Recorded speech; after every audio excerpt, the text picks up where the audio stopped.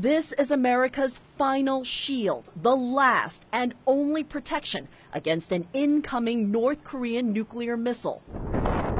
Housed deep underground in the heart of Alaska's wilderness at Fort Greely, about 150 miles north of Fairbanks. The heavily armed 49th Missile Defense Battalion secures 38 missile silos, dotting a landscape frigid even in late summer, the tip barely revealing what lies beneath. We're allowed rare access to bring you up close to America's ground-based missile interceptors, or GBIs. This is what will be launched here out of Fort Greely to intercept any threat that's coming into the defended homeland. The key piece of equipment is right here. The kill vehicle is right there towards the top. The kill vehicle, to take down any potential intercontinental ballistic missile coming to the U.S., including from North Korea, which the U.S. could face in the future. Here's how it works. North Korea launches. Impact location is Los Angeles. We are engaging this threat at this time. Instantly activating a secured room in Fort Greely. What you're seeing now is a drill, declassified, so we can show you generally how the ground-based interceptors work to protect the U.S. Roger.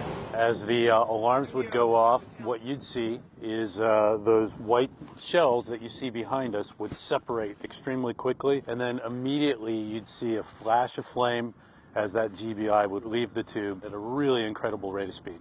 Outside the Earth's atmosphere in space, if it works, the interceptor kills the incoming nuclear weapon. We train to shoot a bullet at a bullet and destroy it so it doesn't destroy us. Have the drills this year taken on a new meaning? What that does is that just makes it more real for us, because now I've got a leader of a foreign country who says, I'm going to take my missile and I'm going to kill your citizens with it. What kind of confidence do you have if North Korea launches a missile that the system will work? I have 100% confidence the system will work.